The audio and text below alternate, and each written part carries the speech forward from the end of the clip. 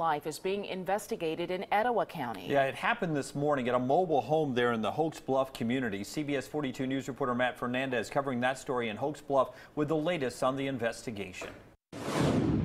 The cause of the fire is still under investigation. You can see the home behind me. You can see the extensive damage done by the fire.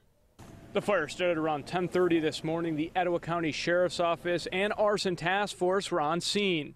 People living in the community tell me a woman lived at this home for several years. At this time, Etowah County officials say a positive identification has not been made for the victim. My way home and I seen this and it just, I'm in shock right now. Officials tell me that the body will be sent to Huntsville for an autopsy. Reporting in Etowah County, Matt Fernandez, CBS 42 News.